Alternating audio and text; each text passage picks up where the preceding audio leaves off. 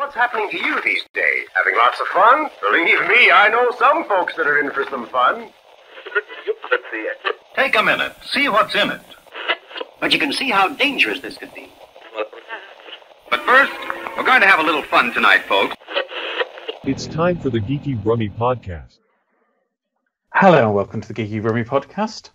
Joining me today, your host, Mr. Ryan Parrish. Well, that's me. Is Mr. Keith Bloomfield. Live long and prosper, Ryan. Is Mr. Leigh Price. Hello. And Mr. Matt Lovell. Hello. Feels like it's been a long while since we last recorded our 3-hour mammoth 5th birthday special. I think we needed a break after that. Hopefully our audience have managed to listen to all of that by the time this goes live. It's been a fun few weeks. How have we all been? Keith, what have you been up to? I was extending my Mario course. So I've recreated the entirety of Super Mario Land, or whichever one was on the Super Nintendo. I haven't really, but I thought about it, and then I kind of realised I hadn't got enough toilet rolls. And that would be an epic project. So instead I've just tried to rebuild Super Mario Land in Animal Crossing, because as part of their Mario celebration they put a bunch of Mario things in.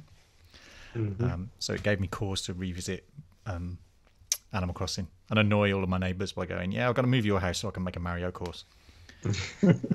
They're not too happy about that, but still, you know, it's a Mario, it's fine. And other than that, not a lot. Lockdown, kind of like, you know, trying to figure out what I'm going to do when I'm not stuck at home all the time. But just reading a lot of digital comics as well, so that's been quite nice. So there's a lot of stuff that I don't own anymore, which I wanted to reread, so I kind of revisited some classics online, which is quite nice, because there's lots with Comixology and stuff on there. You've got a lot of things accessible, which is quite nice. Yeah, I was going to say, for Amazon Prime subscribers, I think House of M is currently free on the Kindle reading service. Like, you know, one of those books you can check in and out. So anybody who's watched WandaVision, good chance to catch up and get a bit of the backstory. Yeah, and of course I was doing that. I was watching WandaVision, which has been highly enjoyable. Because I think since we last spoke, we finally finished that season. Yes, which I was very happy with. Really, really nice bit of TV. Looking forward now to The Falcon and The Winter Soldier. Yeah, I've been seeing lots of people online upset about WandaVision, that it, like, all the expected crossovers didn't happen. It's like, well, they never promised these in the first place. Yeah, that's the trouble with social media. The Nintendo Direct expectation syndrome. Okay, yeah. I don't think it helped that every week random news sites were just going, here's a new theory, and just printing any old cobblers. To like go, in the next episode, the entirety of the Fantastic Four and the X-Men are going to drop by because they're living in a house across the road and they don't know that they live there, and then Doctor Strange is going to come, and then all of this is going to happen, and then it's all going to be. It's like, no, it's not. That's not going to happen. It's just wild speculation to get clickbait. Mostly with the articles of like, you'll never guess what's going to happen, and you read the article and you go, I could probably guess that was never going to happen. Yeah, these WandaVision characters may shock you. Yeah. Read more. Yeah, it's like comics that inspired the series, and they just pick any old random nonsense. Yeah. Here's one, Scarlet Witch, issue 600, which has nothing to do with the actual show. Yeah, it was kind of like, all that wild speculation. It reminded me a little bit about the time between Empire Strikes Back and Return of the Jedi. But then I had to wait a month to go and read an issue of Starlog where they had an article that somebody had actually researched with wild speculation about what was going to happen in Return of the Jedi. But otherwise it's just kind of clickbait for WandaVision. Which was, you know, I was happy to watch the story they wanted to tell me. No, I think it worked out really, really well. I really enjoyed the ending as it was, and it's definitely left things open for another season, especially with Tipex Boy floating around somewhere on his own. Yeah. I was very happy with the fact that it kind of got the action bit out of the way, and the final moments of it focused on them as a family. Yeah. I really like that. There was that whole bit, a little bit kind of like David Tennant's Doctor Who finale. That sense of like, this is ending. and we know it. Yeah. And it was kind of a really emotional gut punch, and I was like, this is really sad, but it was highly enjoyable. Highly enjoyable. Spoilers, by the way, if anybody hasn't watched it yet. If you haven't, why not? It's like you're reading all about it on the internet. I mean, I think that was majority spoiler free there. I don't think there was any kind of like it ended. It ended, yeah. It ended. It had an ending, Keith. Man, I can't watch it now. Yeah. It had an ending, and there's going to be another series. There we go. That's Leigh, what have you been up to since we last spoke? Very good question. Because like I can't even like list any sort of major games that I've been playing, because a lot of what I've been playing has been recording purposes. Some of which I can't say just because I want to keep it secret what I'm doing. But yeah, like I've got just general bits of footage coming together. And one particular game that's going to be getting an episode of Chapter Select in April, which has taken the best part of a year to record all the footage for. So maybe that will be a clue. I don't know. But no, it's been kind of just lots of video work, really, mostly. I have played around. It's funny because, like, obviously you mentioned about wild speculation. It made me think of obviously Smash Brothers, and there has been a new fighter added to Smash Brothers. They've been trying that out. So I got the Fighters Pass. It's Pyra and Mithra from Xenoblade 2, which of course led to all the people online being very upset because they were expecting it to be Doom Guy or Master Chief or whoever else. And isn't it? It's another sword-based character. It's an anime sword fighter, yes. That's all it ever is now. But it's a girl this time. But actually is genuinely kind of a fun character, and I didn't enjoy Xenoblade 2. I found that it kind of leaned into the worst kind of anime tropes for the most part of it. So like there would be a serious scene and the camera would just casually pan over to a character's breasts, and that would happen like every other scene, and you'd just be like, yeah, okay, we get it. They've got breasts. Good. It's definitely a Japanese RPG. Yeah. Which is ridiculous because the Xenoblade 1 didn't have any of that, so I don't know why Xenoblade 2 suddenly had all this. And it also had the jarring thing of the villains were all designed by Tetsuya Nomura of Square Enix, who does all the Final Fantasy stuff. And you could tell because the art style for the villains was completely different to everybody else. But yeah, it's actually a fun character to play as. It's basically like it's two characters in one, so you can. It's sort of like Zelda and Sheik back in the Melee days. But like one of them they basically got the same moveset, but one of them's faster, one of them's more powerful. That's how they've worked it out. Depending on the situation, basically. And as someone who tends to prefer the speedier characters, my choice tends to be Mithra. But we had the announcement from Sakurai, which of course had him with his figures of the characters sitting on his desk, and saying like, I buy these figures so that we can get like a good reference point for the characters, including the bottom of their feet, which of course led to tons of internet jokes about how much Sakurai likes feet. Not that he was peering up the skirt at all. No. He did sort of stare at one of them for a while and go like, my favourite is Pyra for her combat abilities. Yes, as a fighter. Yes. I always love those presentations. They just, no matter who it is, it's always just an entertaining half an hour or so of just Sakurai nerding out about video games and just having a good time. So. You think he'd like be exhausted with his audience by now of just like just go away, people. It's how many more fighters do you want? Yeah. It's the meme that I've seen going around of just his face with the caption, "Don't ever ask me for anything ever again."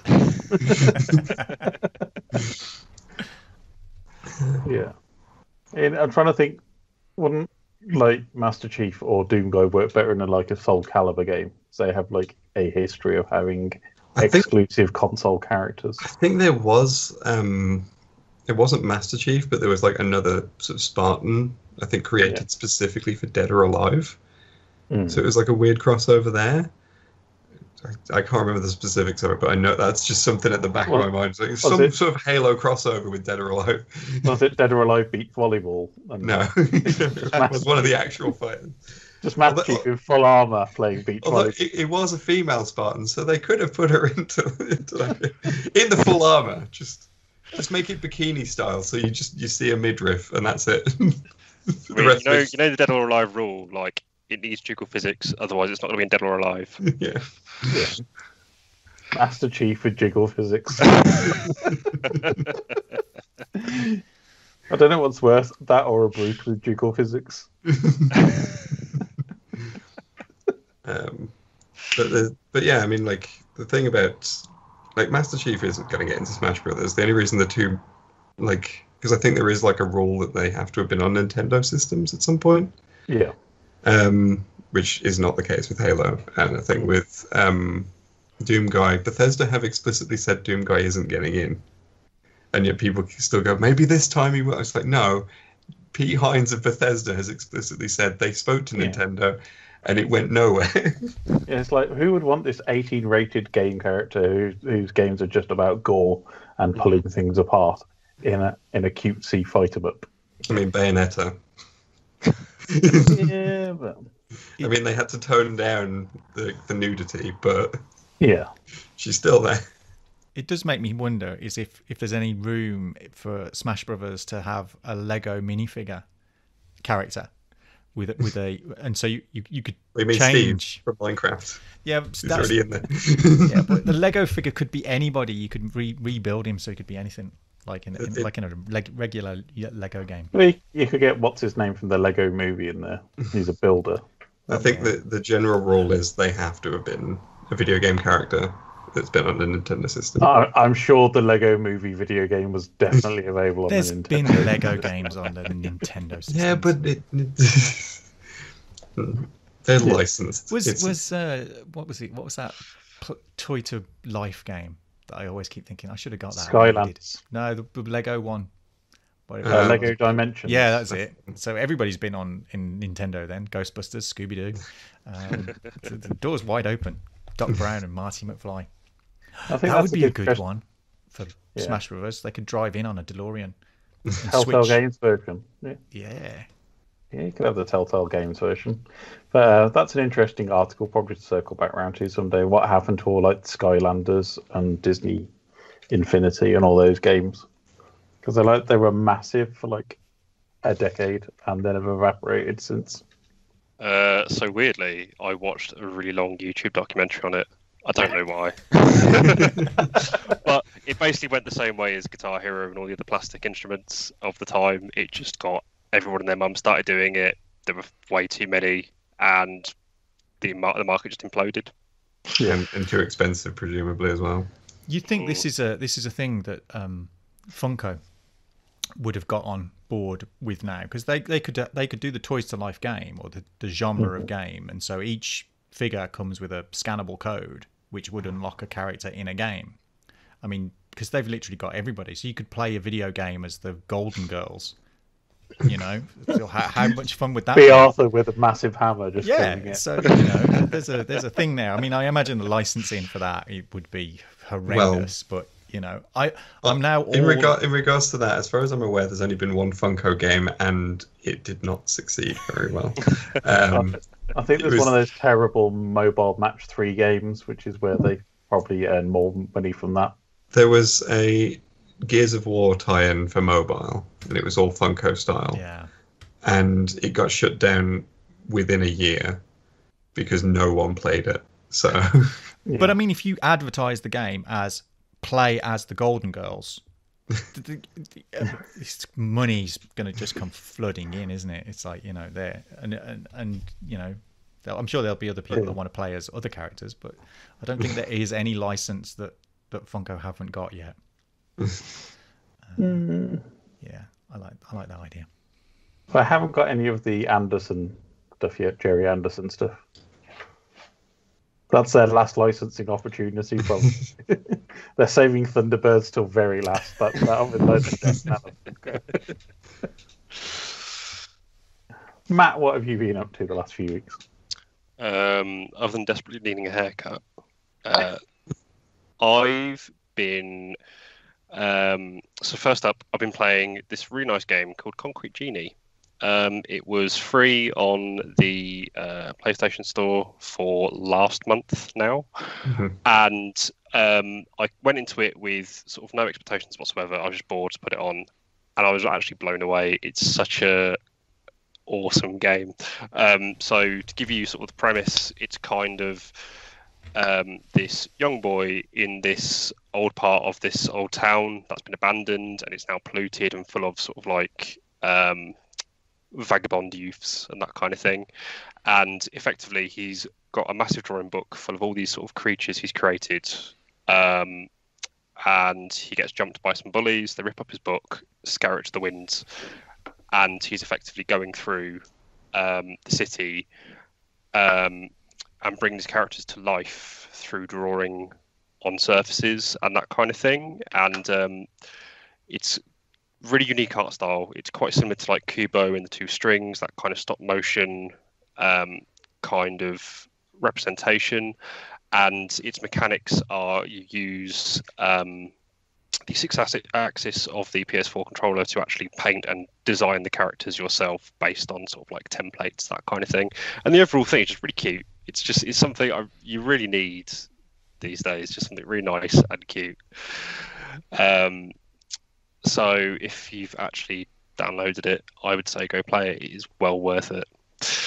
I have in fact downloaded it because I knew about the game when it came out, and but I was like, I've got a lot of other games to play, but I'll download it so I can claim it, and then I'll get around to it at some point.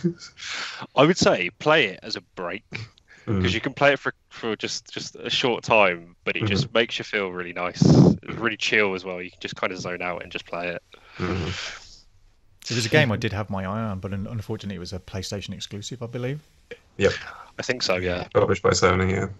It's a real shame when games of that quality come out and you just go, yeah.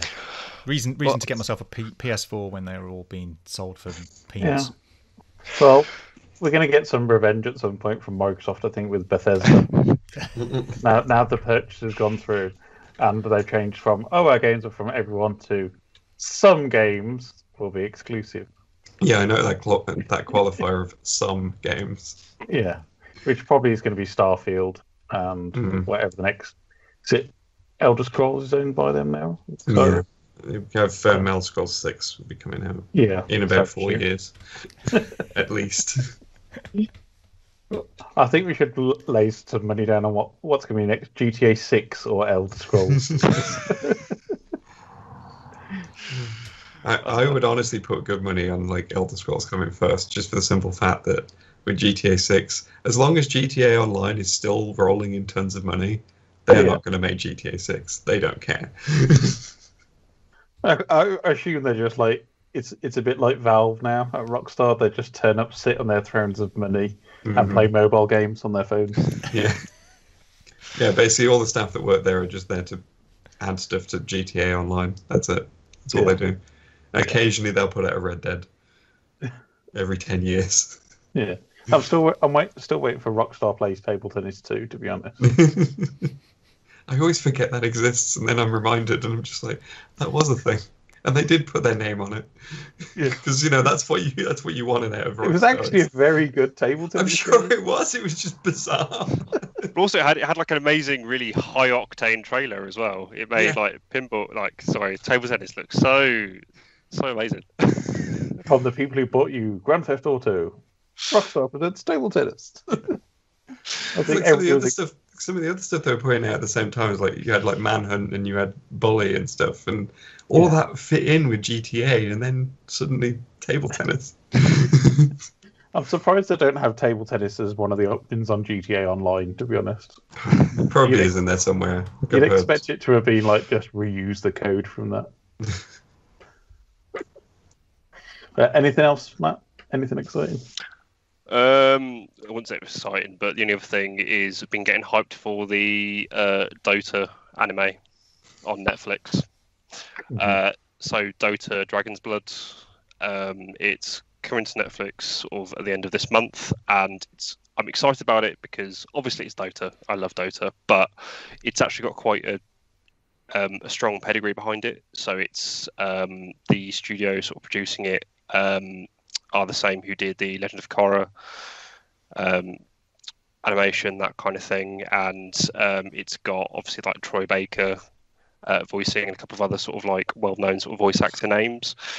So I think it's going to be quite interesting, and also this is kind of the biggest in terms of extended media Valve has done for Dota,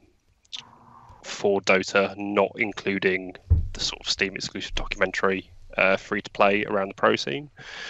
So it's just quite interesting, and I think compared to other MOBAs as well and other kind of sort of games, that kind of thing, they are sort of the first to branch out to that. So in terms of like League of Legends and Riot and Smite, etc., they've done similar things with other breakout games, comics, that kind of thing. But Valve are the first one to produce a sort of anime, so it'll be interesting also to see how that feeds into the main game and how that sort of impacts the rest of the whole sort of like Dota scene. Very interesting. It's coming to Netflix, I believe. Yes. Don't know the actual date. I think it's towards the very end of March. Yeah. I mean, if it's the same level as the Castlevania animes they've been doing, I'll be very happy. Very Castlevania vibes as well, which is quite good. I do enjoy that Netflix seem to be just determined to take every video game and turn it into a big anime. Because they'd like release the, what is it? The Capcom thing, I think it is. Dragon's Dogma, that's the one. Yeah. They did that, and then like I know that I think they've said they're doing a Devil May Cry one. I've heard that. Yeah, and I think it is the same director as Castlevania doing that one. I would love them to do a Metal Gear Solid one, so I don't actually have to play the games because they can recycle all the cutscenes. Metal Gear Solid is already an anime. Let's be honest. It'd be incredibly nonsensical. Yeah, they could just like intersperse footage of somebody just walking from one place to another place under a cardboard box, and then just transition to the next scene. Look, here's the thing about Metal Gear: it's got giant robots, it's got cyborg ninjas, and it's got long essays about philosophy and politics. It's an anime.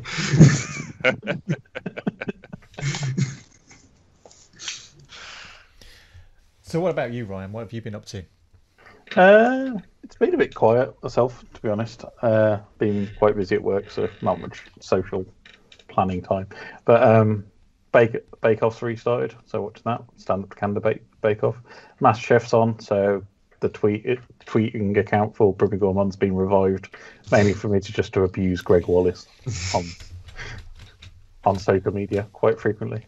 And they've started watching 90210, which I am not party to, but I am also watching due to the fact that it's in the same room. Is this the original, not the remake? It's the original one, the 10-season one, because I bought her the box set I think it was for her birthday last year.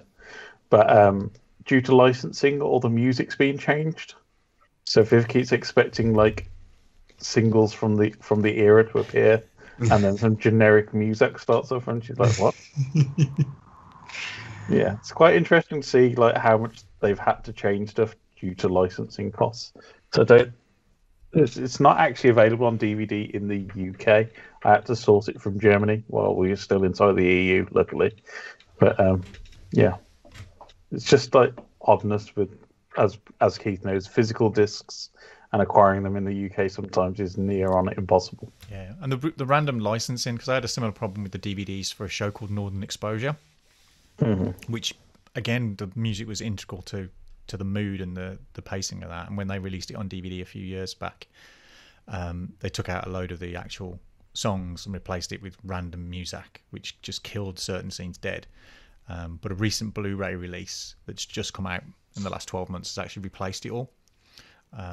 So I kind of want to get that. I think when it came out, it was a little bit pricey. So I'm hoping at some point it'll come down in price a little bit. But yeah. I'm just keeping an eye at the minute. There's other Criterion Collection stuff and a few bits I want to pick up. But again, US only, which is a big problem unless you're in 4K, which is region free. Yeah. Some of the Arrow stuff's a bit like that as well, because they've had editions of Mallrats and the Last Starfighter that we didn't get in the UK, which seems like a real shame. Typical missed opportunities. It shows you how little I buy physical DVDs now. That like, as soon as you said, "Oh, it's US only," I was like, "Well, that's not a problem. Everything's region free now." And I realized I was thinking about games, not DVDs. Well, there's some. It's weird because there's still stuff that's coming out that doesn't come out. I've been trying to hunt down a movie called Love and Monsters, which came out in America end of last year. I just can't find it anywhere in the UK on the streaming services or anywhere, which is a real shame because I do want to watch that at some point. Yeah.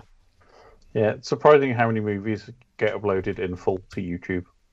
Not that what I would suggest that for copyright reasons, but it always does surprise me when I'm watching my YouTube stuff and full movies just appear randomly. They don't stay for long. Moving swiftly on from that subject, coming up today on the show, we're going to be talking about one of Netflix's new releases, Space Sweepers, which is a Korean space opera, which has a real strong anime vibe to me.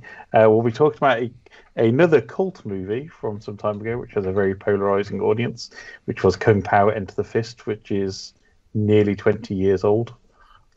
Keith will be giving us the comics pull list, and Leigh will be giving us our gaming update. But we'll see you in a second.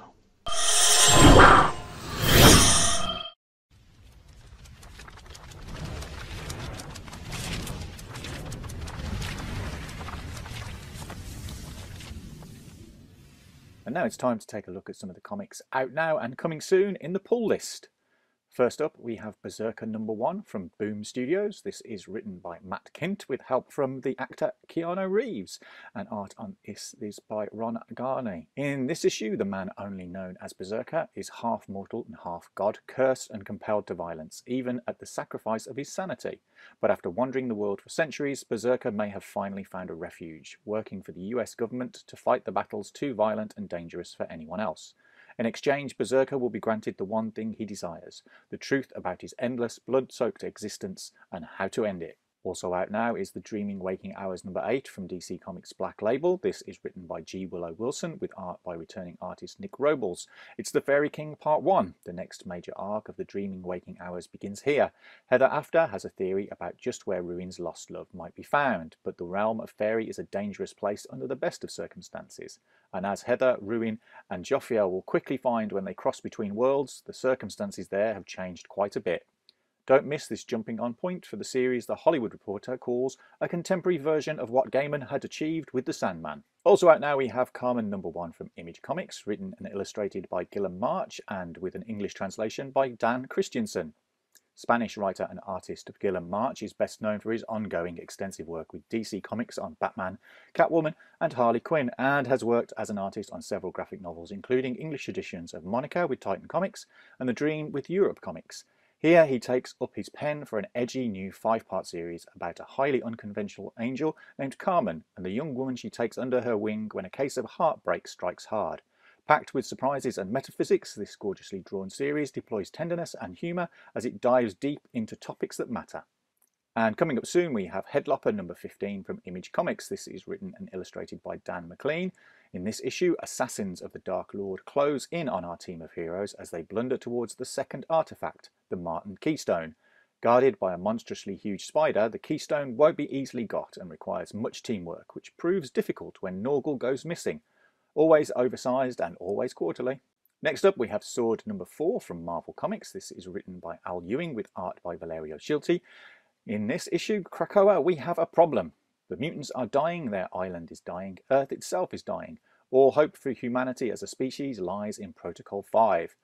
And Protocol 5 isn't going to work. This is another of the King in Black tie-in issues. And finally, Ultraman returns in Ultraman, The Trials of Ultraman #1 from Marvel Comics. This is written by Kyle Higgins and Matt Groom with art by Francesco Manna. In this issue, Ultraman narrowly averted a catastrophe decades in the making. The world was saved, but also forever changed. Now come the consequences. Much of the populace regard the defenders with suspicion. Enemies hide in plain sight, and even those closest to Shin Hayata don't necessarily have faith in the Giant of Light. But at last, a long-thought-lost comrade has mysteriously returned. That's a good thing, right? The rise is over, the training wheels are off, and the stakes have never been higher. The trials of Ultraman begin here. As always, keep an eye on the Geeky Brummie Twitter feed on Wednesdays when I pick out a few other great comics available in On the Radar. And now back to the main show. So a recent release on Netflix was Space Sweepers. This is a Korean space western, basically. It's been regarded as the first Korean space blockbuster and was released by Netflix just over a month ago, back in February. I, for one, really, really enjoyed it. So I set the team the task to go and watch it themselves and to hear thoughts back. For me, it reminded me very much of two of my favourite animes of all time. One of which is Cowboy Bebop, which is regarded as one of the greatest animes of all time, and a similar one called Outlaw Star, especially with the grappling ships. If anybody's watched that one previously. But I'd be interested to hear your thoughts, and I'm going to start with Leigh. Okay. So the first thing that sort of struck me with that is just how many languages that were in that movie. And it especially confused me because for some reason Netflix decided to start it as the dubbed version. So I had to change the settings to put it actually in Korean with subtitles. And then as soon as I did that, it was just a bunch of Western actors speaking English. Because you had Richard Armitage giving his monologue immediately after that, changing it to Korean. I was just like, that's not Korean.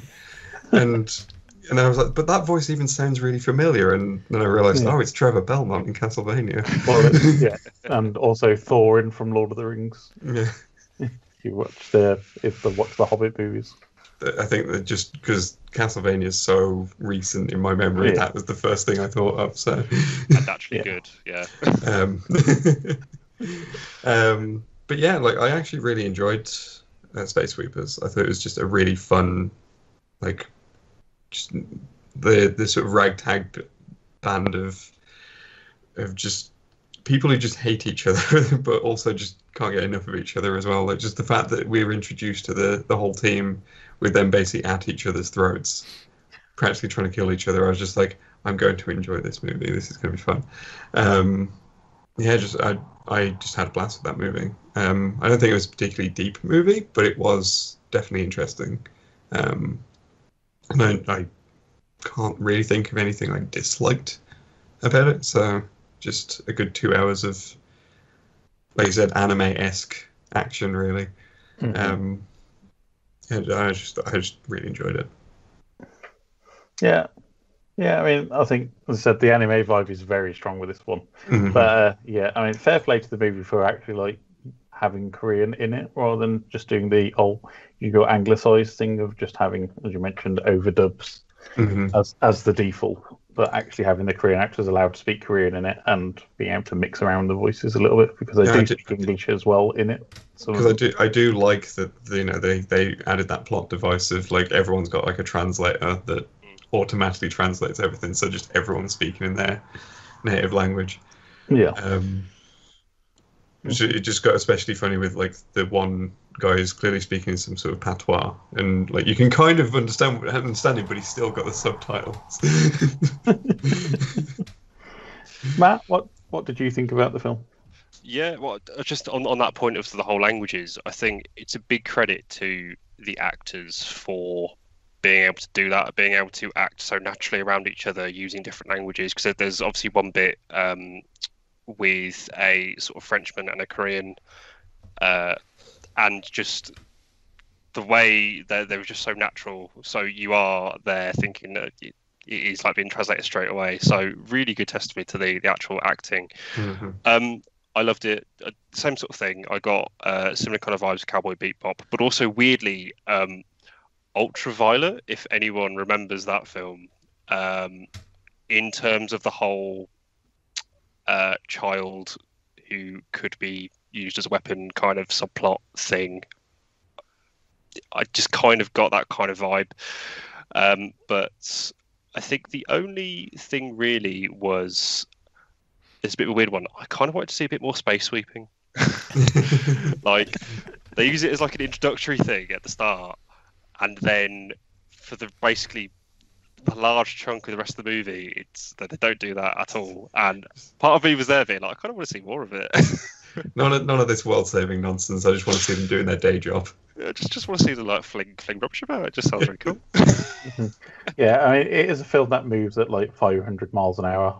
Yeah. And I think they tried to like condense what could have been a mini-series plot into one 90-minute, 2-hour movie. It's definitely a case of, right, we've got the budget to do this, so we're going to condense all of our ideas into this and like not allow the world building to be there as much. I think it's fair. I think as well, sort of particularly sort of Bubs the android, I really enjoyed as a character, because I think from the start the personality was there.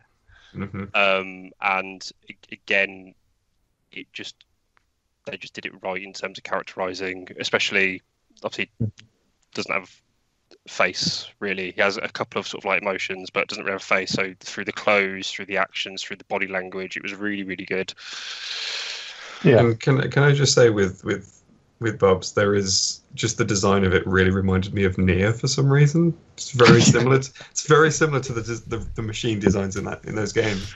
And I've never even played the Nier games, but it was the first thing that jumped out at me. Yeah, it reminded me very much of a ancient webcomic, and I'm surprised if anybody knows this. There's a webcomic called 9 Planets with No Intelligent Life. I'll put the link in the show description because it is really worth a look at. To be honest. I was genuinely worried you were going to say Control-Alt-Delete and the robot in that one. No. But basically, 9 Planets Without Intelligent Life as a slight subway is basically humanity got itself to extinction, but the robots are like left across the solar system, and it's these 2 robots that get made redundant and their journey across the solar system. That's full of ennui and great stuff. But the character design of Bubs is pretty much identical to one of the robots in that. So I recommend that. But anyway, yes, back to the actual thing. Keith, you've been quiet so far. I just wanted to see what other people thought. It's a weird thing that it must be something in the water, because I'm currently reading a comic book called We Only Find Them When They're Dead, which is by British writer Al Ewing, which has a similar premise initially, with kind of space crews harvesting giant gods' bodies in the universe. So the idea of picking up junk and finding things to use in a resource lacking universe is quite interesting. And they have a person who's chasing them a little bit. So it was like quite struck by how similar that idea was. Visually stunning, absolutely looks amazing. The whole CGI and physical sets that they use are really good. Sells the world completely. Although I kind of was constantly thinking, this ain't going to happen in 70 years.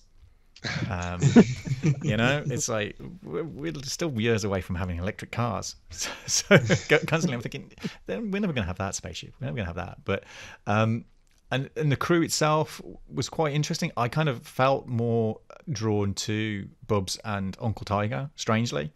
The kind of lead 2 just didn't really have enough going on for me. They were kind of a bit thinly sketched with the idea of like there was some trauma in both their past lives. I think for those, I was waiting for the entire romantic subplot to like pop its head up for the entire movie, which didn't happen, which I was grateful for. But I think because I was expecting that, it's like, oh, they've just got the everyman and every woman cookie cutter characters, and it's all going to be just about their romance, and that's it. Yeah, and there were some nice moments where they kind of subverted how the plot worked, like going on towards the end, with kind of like bait and switch, which they did quite nicely. And I was kind of slightly disappointed they didn't commit to one of the ending points that they had, where it looks like things have gone badly for the crew. I kind of thought, I like this is good that there's been some kind of sacrifice, because we don't get that a lot in these kind of like high stakes kind of action pieces that, like, you know, it seems like it's the end of the world and things are really tragic, but yet somehow everybody survives. And I was kind of like, you've committed to that. You've given me the fact that you've saved the person you need to save, but to do so, you've committed the ultimate sacrifice, and I was thinking, wow, that's pretty heavy going, and kind of like I was going to applaud them for that. And again, I could understand why they kind of like thought that would be a bit of a downer for everybody, which was really good. And then what they do with the android at the end was really cool. I like the design work of the cyborg police force, which had a little bit of the Spectra and the other kind of the Arrowverse film that you made us watch a few months back. But again, there wasn't enough of like what's all of that, you know, the you could see a human face, but I wanted more of their backstory, and I kind of wondered whether it would have been better as a series rather than as a film, because there was an awful lot going on that you kind of want, like I've had a glimpse of that, but I kind of want to know more. I definitely kind of agree with that, because it felt like there was a lot more to the world than what we saw. Like it feels like behind the scenes there's probably like thousands of pages just written about what the world is and how it all works, and I'm curious. Because I wanted more time on Earth. I really wanted to see all of what was going on, and it was kind of like there was no real threat to me when there's like the whole the space station's going to be dropped on the Earth, because we hadn't seen the Earth enough, I think, to like establish that danger. And if we had a few characters on Earth as well and got a side story, that might have been useful. And I think because the focus was solely on the main crew, there was no kind of B subplot. I think definitely it's something that you can tell it was probably a series idea that has been massively condensed down just because of the cost, basically. But as you said, the CGI is beautiful. Absolutely beautiful, visual, stunning film to watch. And for something like this to be made and not be an MCU blockbuster movie, it shows you how far CGI has come on in the last 20 years. Because to be honest, I wasn't expecting something of that quality. I mean, I've seen like, you know, proper kind of blockbuster movies where the effects didn't work as seamlessly. That it was rare. In that you kind of go, that's a little ropey. That's a little kind of not quite as good as it could have been. It was immaculately done, and you know, the whole design aesthetic worked really nicely. The kind of contrast between the kind of junky, non-UTC environment and then the kind of posh. In a way, it was a little bit like there was a film a few years back called Elysium, which had a similar kind of idea. It was a Matt Damon, with the kind of like rich people in this other environment and going away. So I kind of like that, and then there was elements of The Expanse in there and stuff as well, and a bit of Firefly. So there was lots of kind of stuff in there that you could kind of hook onto. But I think it could have been longer. It could have been a series. So there was a little bit of disappointment in the fact that I wanted more from that world and stuff, because it speeds by quite quickly and things move. And like Matt was saying, I like the idea at the beginning where you've got that competitive trash collecting, which kind of gets jettisoned almost like we've done it once. We've shown you that like this is the best crew because they can outfly everybody and take the rest of them. But after that, it's like we forgot all about that and stuff. So we'll do some more of that.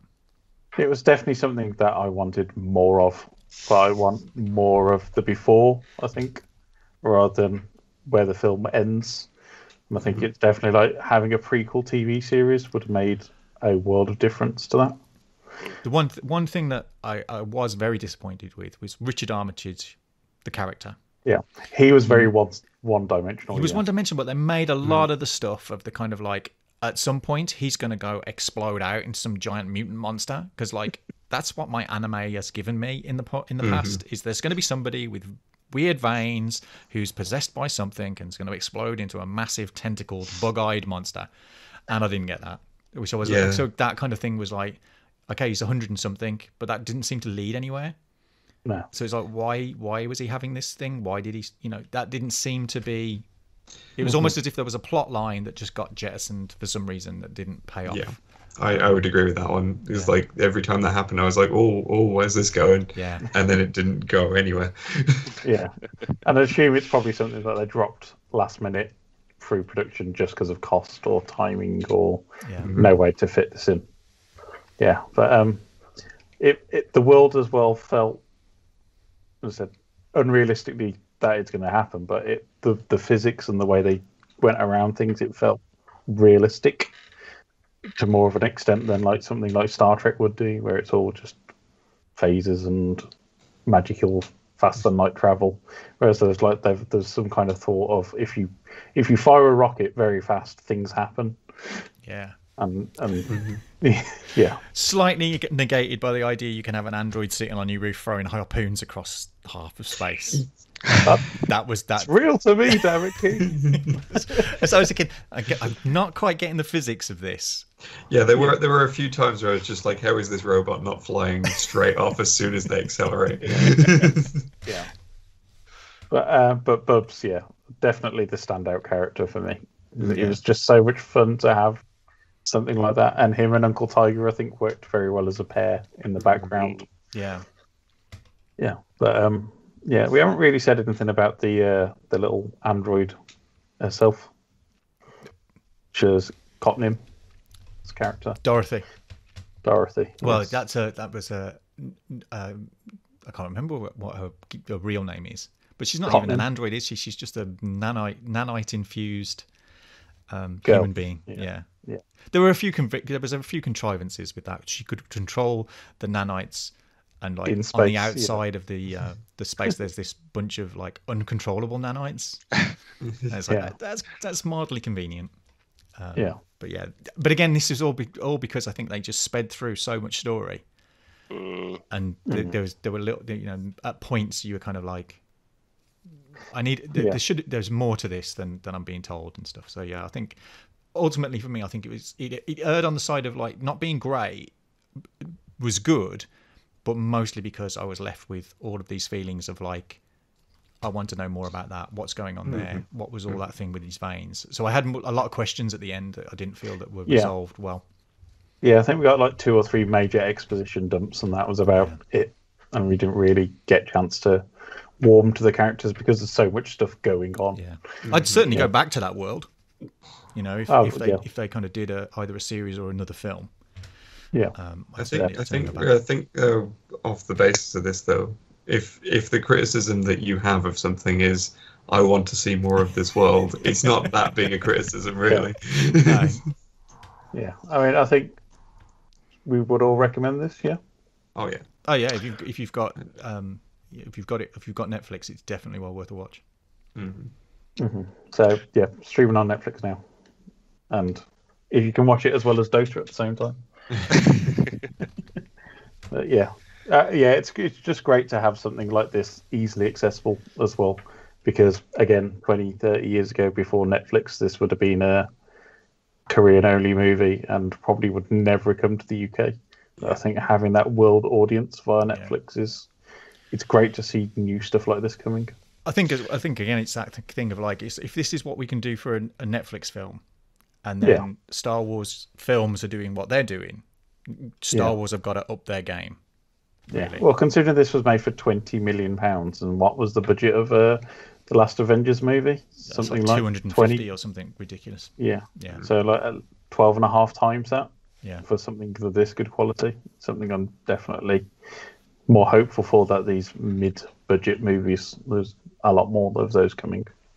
I think it's also set a good precedent for sort of like future sort of space Korean operas kind of thing. But also in general, going back to the whole language thing, it's one of the only examples I know where it's presented in that way. So actually, this could be quite a good benchmark for other films to explore that kind of aspect, or TV, that kind of thing.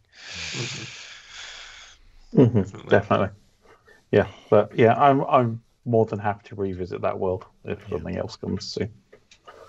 It's a thumbs up from me.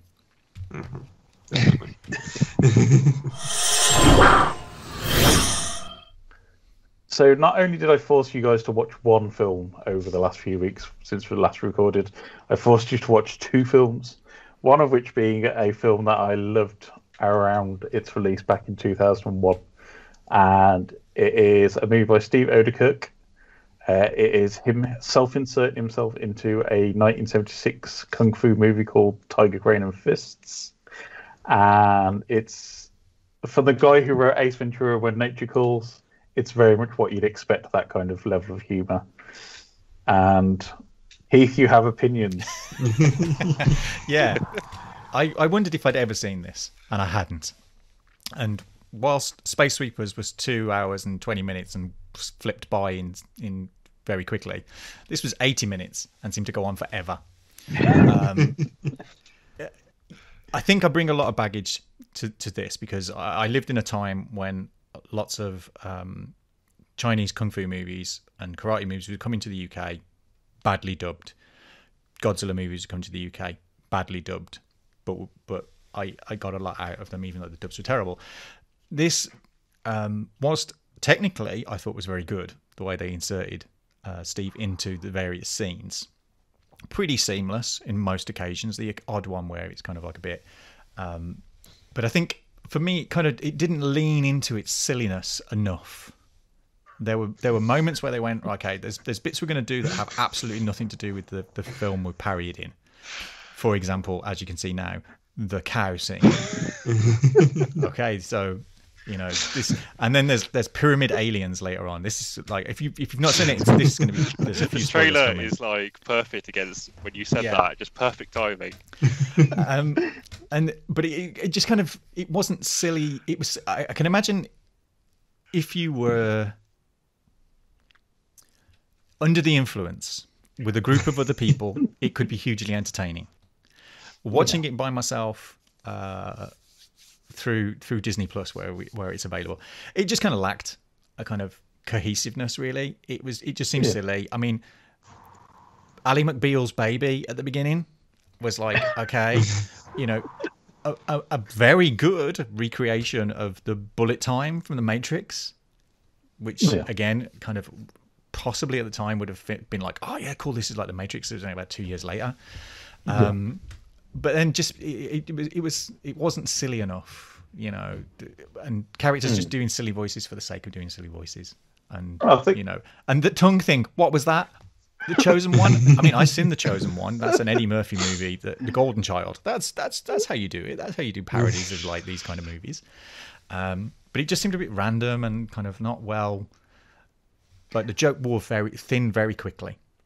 It was kind of like, it's like, I can see what you're going for, and this is cool. And it's the kind of thing that you could do yourself if you were at home watching a badly dubbed movie and you didn't really like it and you just made silly voices up about it. But it just didn't lean into the silly enough. It was like, we're going to have a character referring to himself as Betty, and that's going to be a big gag. Or there's going to be, a woman turn up who's slightly disproportionately endowed. And it's like, it's kind of like,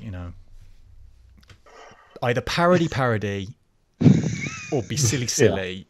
It just didn't, and it all kind of went, we just gave up at the end, and we're going to promise you a sequel. It's never going to come. And it was kind of like, I was just very disappointed. You talked it up as if it was the greatest film ever made, and I did not 80 minutes. It was like the longest 80 minutes I've spent in a long time. I was like, gosh, is it going to ever end? I think the thing is, it's definitely a film that you need to watch with at least one other person. Yeah, or several cans of stuff that you've already imbibed. Personally, I find it endlessly quotable. My finger points. Endlessly quotable if you go wee wee wee wee. No, this is like, although the two gags that I did like. He bought a lot of nuts. There were two gags I did like. The one where the woman picks up the baby at the beginning and goes, "Oh, cute," and then continues to chuck it down the hill. That was funny. And I like the very end where the bloke goes, "Oh, you faded to black, but this eagle's still eating me. This isn't. Somebody do something about this." I thought that was funny. So the very start and the very end. The very start and the very end, and then the 79 minutes in between. I'm sorry, but it just didn't deliver as much as I would have liked from it. I think it's one of those where you have to definitely click with the humour that's on display. I mean, my favourite thing about the entire film, which nobody really ever notices, is the dog is badly dubbed. Because the dog will bark, and then you'll get the noise 3 seconds later, and it's the funniest joke in the entire film to me. Because they always just like show the dog, and then it goes, "Arr!" It's that kind of stupid puerile humor that really just tickles my funny bone. I think it's kind of you have to. It's a film that you have to get fully involved with, and it's definitely one where you need a few of you watching it, and maybe a little bit of alcohol or of the substances of choice. Not a little, a lot. Matt, go on. You can help me defend this film. Because I mean, it is interesting because I do love the film as well, but it appeals to my sense of humour because I am a child. But also, I originally watched it with friends, quite drunk at uni. So again, I completely get what Keith's saying. And then when I watched it again, I watched it with my housemate. You know, we had the same sort of camaraderie. So, but I think it's a funny film, but also talking on what I found quite interesting watching it back was actually the technical aspects. It's really impressive the way he's actually inserted himself into everything, and things like I was reading up like facts afterwards, and how he does the bad dub is the script is actually nonsense. So they'll speak nonsense, and then he'll dub it over. To get that kind of authentic, like bad dub, and I think it's just that there's quite a few kind of nods to that kind of era. Obviously, that's kind of the point of it. But even the whole kind of like the fake sequel, it's still very Mel Brooks and his parodies as well. So I think it's by no means a work of art, but it's a good thing, a good fun thing to watch, and I will never get bored of the fight with the cow. Never. I watched that and I was going, people had problems with Luke Skywalker doing that in kind of like the last Star Wars movie. It's like, this is nothing to what this guy gets up to. Well, it's even the stupid stuff like where the guy's with the boombox and just turns up at the back of each time Betty has a fight in the movie. And it's always like a classic 70s rock tune like Black Betty. Did they use MC Hammer at one point? I mean, you know. I think as well, because I think for me in my time, this would have been a film. If at my age, this would have been Top Secret.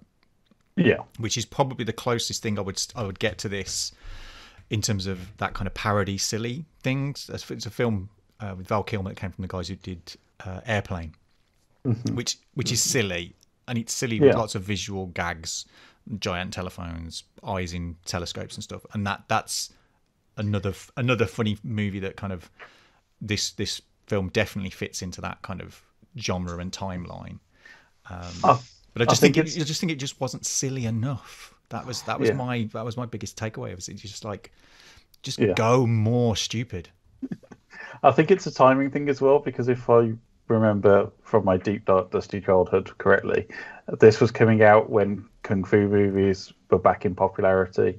You'd had Jackie Chan's like US fame here, so you'd had stuff like Rush Hour, we'd had The Matrix come out, you'd had stuff like Crouching Tiger, Hidden Dragon, I think was around this time, so it's kind of like that really big push for Hong Kong movies. I think that's an interesting thing now you've said that, because it did, at parts, it did remind me of some of those kind of like slightly comedic Jackie Chan movies that you got, and the Sunny, can't remember his name, but where they played it a little bit for laughs, kind of slapstick type of stuff. So I could see that where they were reaching to with it, and I think some of those other films that I enjoy more than this. What I was going to say off the back of that, I think that surge in American cinema was all these VHSs, for me especially, were becoming available for that first time. So this is the first time I could watch those 1970s Jimmy Wang Yu, Sammo Hung, that's it. Jackie Chan kind of films on VHS, which were all badly dubbed because they're all like Golden Harvest movies or Show Brothers movies, or like these classic Hong Kong martial arts movies, which we'd never got over the UK before, or we'd had it, but then they'd gotten popular again. And then this was like what you'd go and find in Blockbuster. So you'd go and watch something like Armour of God or Police Story. And this was very much, I think, capturing that moment in time. And I think it's a very good take on how he's done that, which is taking what was a very traditional 1976 Hong Kong movie, very simple plot. I actually watched Tiger, Crane and Fists in preparation for this film, and it actually doesn't stray too far from the plot itself, weirdly. But I think the self-insert makes it so much funnier, and it is pretty much a combination of a Jackie Chan film with Ace Ventura, and that kind of crossing over of that level of humour. And you can see that from his writing style. So this is why I massively enjoyed it. Admittedly, I haven't rewatched it because I just didn't get around to it, but I do have my memories of that film. But I think the time it came out was the exact perfect time for me, because I was watching a lot of those really stupid parody movies, like, you know, like Keith mentioned, like the Top Secret, The Naked Gun, those sorts of films. I was watching a lot of those and watching a lot of Jackie Chan films. And then that came out, and I was like, well, this is both of those things. And so I think it definitely fit that kind of teenage era for myself of, like, these are the things that I enjoy. And it is very much, like, I think I was the perfect age for it as well when it came out. Because I looked it up and I was, like, 16, 17 or something when it came out. Yeah.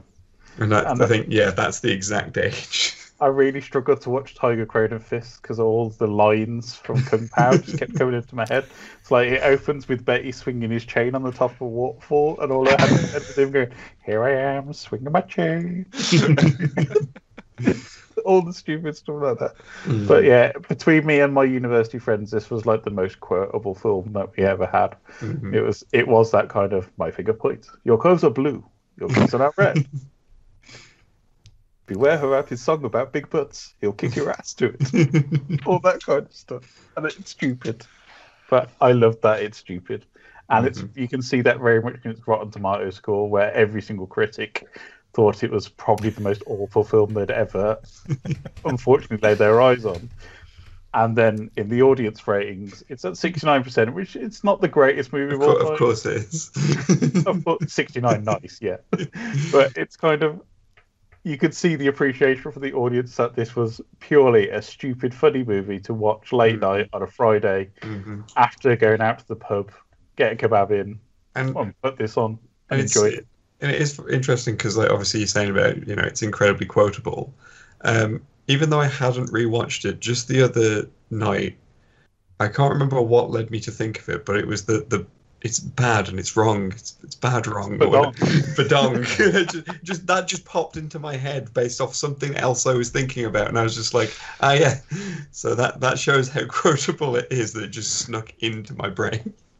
It's stuff sometimes, like when I pick stuff up in my house, I go, memento. He like picks his booties off the floor. I think I've come to this film like 30 years too late. Yeah. That's what I blame it on. I just feel like we're all sat here like laughing. Keith's just there, be like, "Have I watched the different film?" The version I've watched was totally different. I mean, the whole joke about having the one fight when it trained wrong as a joke. Yeah. Like Wimplo, but also like Moon U as well. Karate Cow. Just you must be pretty strong to get past my cow. And then you've even got the Lion King rip-off halfway through it as well, which I completely forgot But about. even doing the thing from The Simpsons and ending it with "This is CNN." I think that was. I think Kung Pao did that first, to be honest. Oh, okay. But at least in The Simpsons, they got James Earl Jones to do it. Yeah. I mean, I don't know. It's on Disney Plus. It's on Star. I mean, I think it's a 75. We're pretty close on the Rotten Tomatoes score here. 75% positive and 25% for the critics. I'm not going to be that harsh. I mean, you know, there's things in there to be enjoyed. It just didn't go far enough for me. It wasn't silly enough. I mean, I will agree with you that it isn't very cohesive, but I also feel that that's kind of part of the charm of it, that it's like a weird lost sketch show that's stretched out to feature length. Just all around. It's Mystery Science Theater 3K, the movie. I think it's all of the stuff that we would have probably looked if you'd watched that movie yourself and made jokes alongside it, and then turned that into a film. this is what it is, basically. Yeah, It's watching that film for the first time and then going, well, I can make stupid references here. Yeah, it's Mystery Science Theatre if Mike and the Bots put themselves into the movie rather than we're just watching it in a theatre. And I don't think you can trust my judgment either, because I'm thinking, okay, if I was going to compare this to something that I really liked, and I'm going, I'm thinking about Vic and Bob's Weekenders, where you have Phil Oakley from Human League selling them bacon in a field for no apparent reason. I think that, I have wildly different kind of opinions. But yeah, I mean, it's if you've got an hour, what technically is an hour and 20 minutes. Yeah, I mean, it is worth a watch. I think everybody will get something from it. I think if you've if you've had a drink and you need a laugh, I think you'll probably be all right. Yeah, I would say it's very much a audience movie, not a single viewer watching. Yeah, I think that watching it in just as myself, I think, it's that audience participation thing. It's like watching The Room. You need other people, to introduce you to it and kind of be peppering it with their own bits. Yeah. And if you do watch it and it does click with you, we apologise in advance, because it is one of those things that will get stuck in your head and occur randomly for the rest of your life. I mean, the whole bit about the symbols as well, because it's like one of the symbols in the film, it's the MOT man symbol. Like when you get your car checked, that's all I can think every time I see that symbol. The French aliens as well. I mean, I thought that would hit your absurdist bone, Keith, having French aliens. But they did that. There's a bit where they're kind of a place, and there's like a little 2000 AD style little alien that's just behind a bench or something, and then goes running off. Yeah, and it's like that's all. It's almost kind of Monty Python-esque there. But I was going, I want to know more about that alien. It's like, can we just have a 20-minute diversion while we follow what he's doing? Because I know that he's just going to be off, being the chosen one and kung fu fighting somewhere. That's fine. I'm down with that. I've seen it. I want to see more about aliens. Steve Odekirk did say back in 2015 he had written the script for the sequel and he was trying to sort it out. I mean, do you think a sequel would work 20 years later? I mean, due to the absurdistness of the film, I think it might work, because it would be perfect to represent the later Jackie Chan era.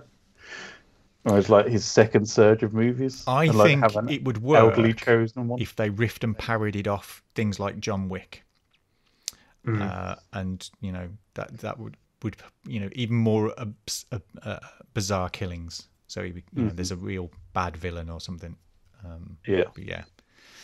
But yeah, I mean, what did happen to the sequel? It's quite clearly there's clips from it at the end. So what's going on with that? It's got a title and everything. Yeah, as you said, Leigh, earlier, it's very Mel Brooks to me. I mean, would you recommend it to watch again? Let's go around in the circle. Keith, would you watch it again?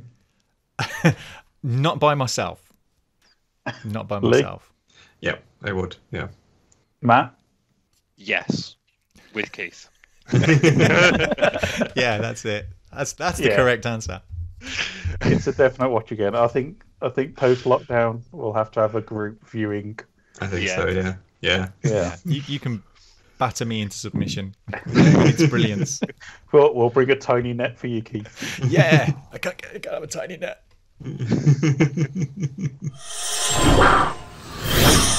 Hello and welcome to the part of the show where I talk about my games of the week for the past 3 weeks.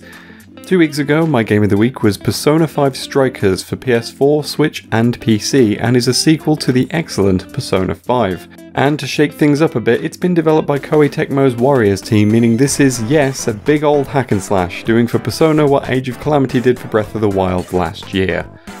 But it is, in all essence, Persona 5.2 in its story and presentation, which breaks up its hack and slash gameplay with a handful of the usual Life in Japan simulator elements that the Persona series is known for. It looks stylish and fun, just like the game it's following on from, and should be a good time for Persona fans, which includes me, hence it being Game of the Week 2 weeks ago. Last week, Maquette for PC, PS4 and PS5 was Game of the Week. It is a puzzle game with a fascinating concept. The world is recursive, meaning that every object you interact with in the tiny dioramas within the world will also appear in the world you're standing in. Drop a block next to the replica of the building you're standing in, and a massive block will drop immediately outside, that kind of thing. It's an Annapurna published game, and they have developed a reputation for finding small and expertly crafted emotional stories like Edith Finch and Outer Wilds, and this looks set to follow in those footsteps. Definitely worth a look. And finally, this week's Game of the Week is Circuit Superstars, launching in early access on Steam. Technically this released last week, but it snuck out at the last minute and missed the roundup, and I wanted to feature it, because it's caught my attention more than any other games from this week. It's a top-down racing game, clearly calling to mind games like Micro Machines, but with more sim elements, so it's perhaps closer to last year's Art of Rally. It also covers a huge range of motorsports, including rallycross and super trucks, with the small development team being huge motorsports nerds. It looks like a lot of fun, and if you're looking for a new racing game to try out, it's definitely worth checking out. And with that, let's get back to the main show. Welcome back. So, the last couple of weeks, I've been going through and highlighting a couple of local geeky businesses in Birmingham to kind of celebrate and to show that they are still open and still serving, be it not in a sort of physical capacity. We've had sort of 2 so far, and the latest sort of countdown is live on our website. So just going to have a quick sort of rundown of what they are. So starting off, we've got Geek Retreat. So Geek Retreat is in the Priory Queensway. During normal times, it's a staple hangout for Birmingham geeks. It's a place to game, it's a cafe, it's a place to hang out, and it's also a shop. They are currently still open for business online. Geek Retreat is actually quite a large brand in the UK, so they've got quite a lot of stock. Mostly it's trading cards, so trading card games like Magic the Gathering, Yu-Gi-Oh, Pokemon, that kind of thing. But they do also have some sort of Warhammer 40k, Dungeons and Dragons, a couple of board games, and a few gaming accessories. In terms of sort of buying online, they can either deliver to you, or they do a collection service. So they're open weekdays 10 till 5, and I think 10 till 6 on a Saturday. And it's one of those sort of like no contact kind of setups. You'll go to the door, they'll give it to you, drop it off, that kind of thing.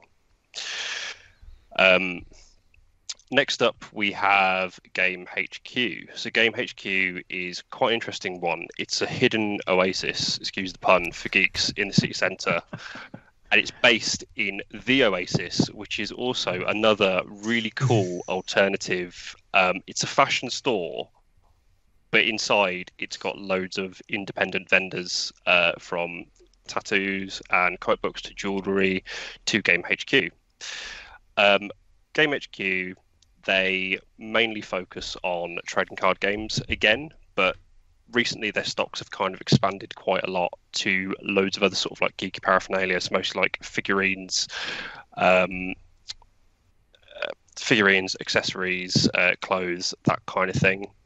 One of the unique things about Game HQ, which I quite like, is they're very much a trading card geeks paradise, because you can trade in cards, but also you can purchase particular cards to sort of expand your decks. It's very good for those playing Magic, that kind of thing, who want to keep up with the competitive scene and make sure their cards aren't out of date. You can also trade in your older cards and get swapsies that way.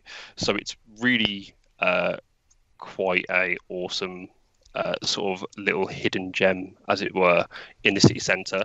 They are operating online again. It's best to really, in terms of stock, it's best to call them or check their Instagram, because from the looks of their website, they don't seem to have as much as they actually do offer. And plus, their stock rotates all the time. So if you're looking for something quite particular, it'll be best to go through that way. They are, again, online delivery or collection. And again, it will be a sort of no contact collection. And with the deliveries, it's free if it's over £30, or it's £1.50 if it's just under. So still quite reasonable, still cheaper than Amazon. And the last one is Forbidden Planet, is your kind of run-of-the-mill staple geek shop.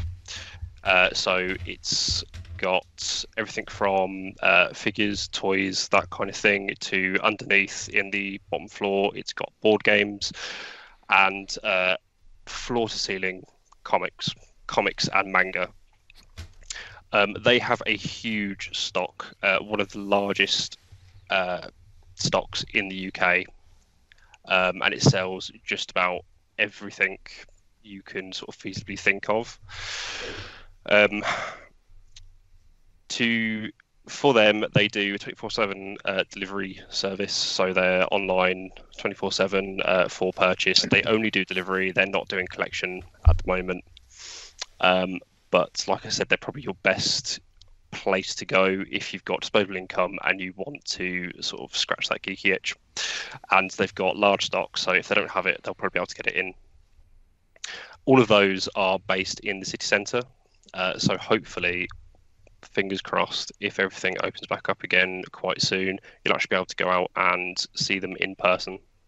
But yeah, that is it for this week. And it's probably the best place that you can go practice your social awkwardness post-lockdown. That's the kind of like the customer base is going to be perfect for like people who don't really want to interact with people in the shop, of which I am one of them. I think that's one of the most important things, really, because a lot of these, they're more than just retailers. They're geeky spaces. They're spaces for a lot of people, safe spaces as well. So kind of part of the reason of this is supporting them because they are a massive part of the Birmingham geeky scene. Yeah. And all 9 retailers that you've highlighted over the past few months, all staff are usually so overwhelmed with knowledge when you're asking questions about stuff. And it's perfect for people who aren't probably geeky themselves. These are the places that you'd recommend to them to like go and pick up stuff for you, because they could like you could give them a couple of hints on, oh, I like this particular franchise, and this is a good shop, and this is a great way for other people to go and shop on your behalf to say, right, I have my friend here who's very much into Star Wars, the original movies. What have you got in stock? And these retailers and know exactly what they're into, or like Magic the Gathering or Pokemon TCG, anything like that. These are probably really good places to hit up. So you can find all the information on the Geeky Brummie website. And again, link will be in the description to the latest issue. Thank you for joining us on the Geeky Brummie podcast this week. Matt, where can we find you online? You can find me on Instagram at MatchstickMatt, or you can find me on Twitter at Mr. Matt Lovell. You can now find me tweeting from the Geeky Brummie handle on a Monday about genuine sort of geeky stuff and occasionally ranting about esports. And I also do the weekly roundup with Leigh on a Friday on the website. Awesome. Leigh, coming on to you. Where can we find you online? You can find me on YouTube at BobThePetFerret, where I do an assortment of different gaming videos. The most recent one would be my opinion on Hollow Knight, now that I finally played it, and I see whether or not it lives up to the hype. You can also find updates on that channel on Twitter at BobThePetFerret, and I tweet generally at TheCheapFerret. I've also set up a Discord community for the channel. There's a link to that on the actual channel page, because I'm not reading the link to that because it's it's loads of letters and numbers.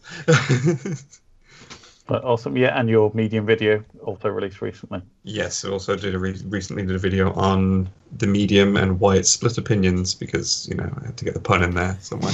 And then like as Matt said, the gaming roundup on Friday on geekybrummie.com. Awesome. I do the sort of news and releases, while Matt covers the esports. Awesome. And Keith, where can we find yourself online?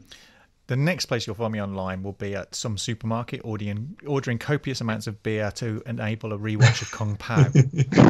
So I think I did it wrong the first time around. But what I think you really mean is where am I going to be? And as you can see, if you're watching, hardluck_hotel for kind of nonsense, occasionally some opinions, and then Wednesdays as a retweet channel for me on the Geeky Brummie Twitter, talking about comics.